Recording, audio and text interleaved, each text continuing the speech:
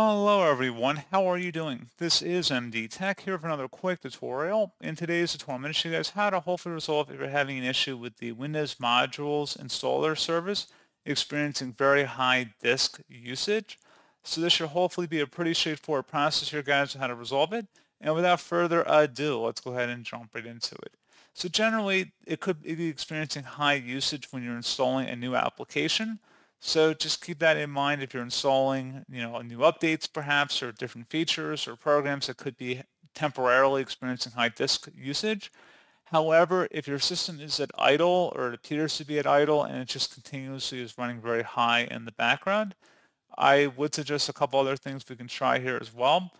And that would entail opening up the search menu and type in troubleshoot.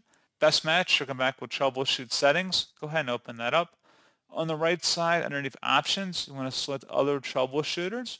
And then underneath most frequent, select the Windows Update troubleshooter and the corresponding run button. And give that a moment.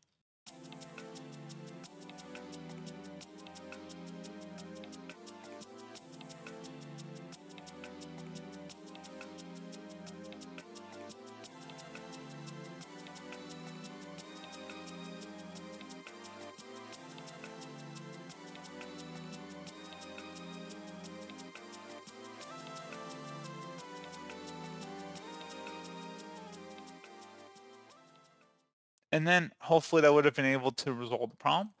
Something else we can try here as well, if you close out of there and open up the search menu, type in CMD, best match, you'll come back with command prompt, right click on it and select run as administrator.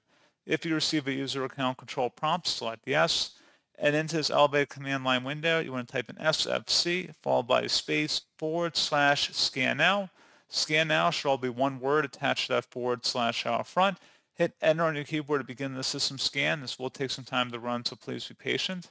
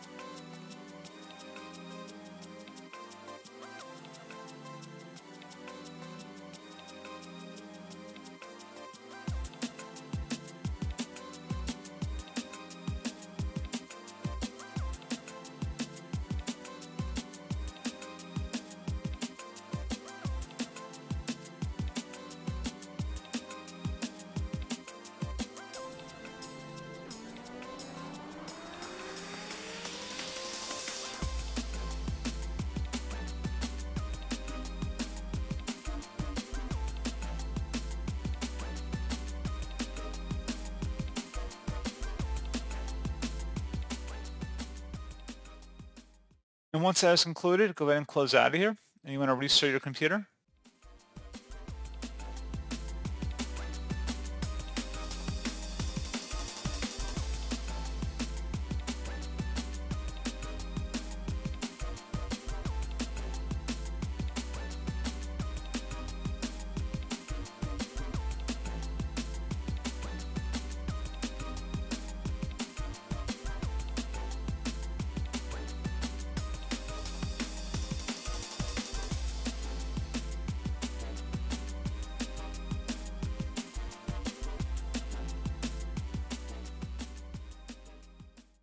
And there you go, guys. Hopefully at this point issue has been resolved. And as always, thank you for watching. I do hope I was able to help you out, and I do look forward to catching you all in the next tutorial.